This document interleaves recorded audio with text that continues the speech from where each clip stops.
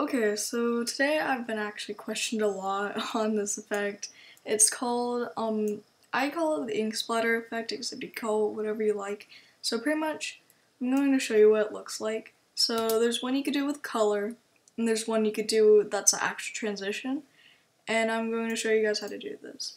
So I'm just going to make a new comp, and I set it to about 6 minutes so I have time, and 60 FPS so it's smooth. And I'll be providing you guys with a overlay to use, and I call them ink blots, but I'll just put them in the description. So anyways, you want to grab your clip and whatever your clip may be. So let's say I'll do the ink color first. So let's say I use this one. I'm gonna grab one without subtitles. So like right there. And you want to just grab your clip, and you gotta zoom in a little, and you want to drag it over to the beginning. I'm gonna take this one actually, and then you want to import whichever one. I only have two, but you want to import it,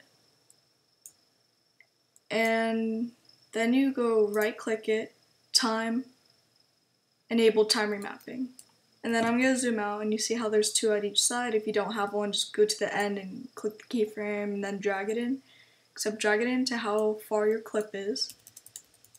And then you'll get it right. Drag it to where you want your clip to end. So my clip ends right there, so I'm gonna cut it off.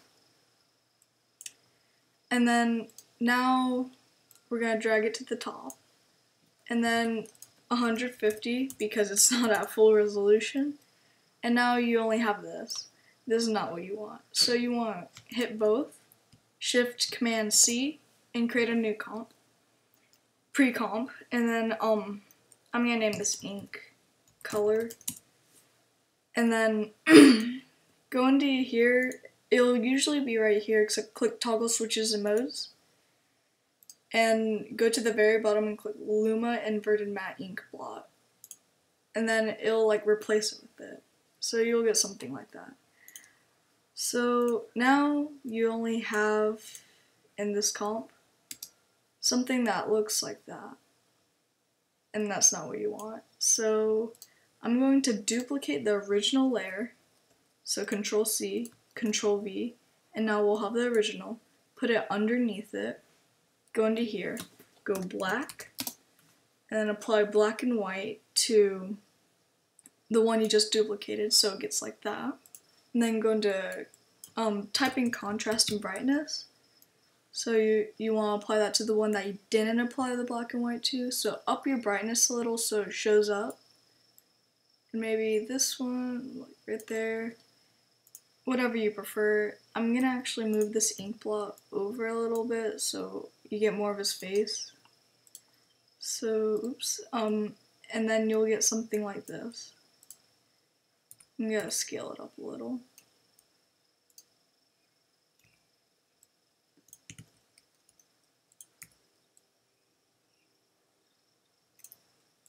So now I have something like this, and this wasn't the best example, but you see that it spreads the color now. But that's all you really want to do. I'm gonna turn this down to half. So now you get something like this. That's pretty much the ink blot with the color. So that's it. And then the other one you want to do is the ink transition, this one or whatever. If only I'd load. But that one. So I'm gonna go into here, I'm gonna create a new comp. Same settings, 60 FPS, whatever. And then you want to grab the scenes you want to use. You'll need two scenes for this one. So let's say I want to use this scene, and maybe I'm gonna find without subtitles. And maybe like this scene. So I'm just gonna pull it in like that, and then you'll have your two scenes. So the beginning clip will be the one that's gonna be underneath the ink.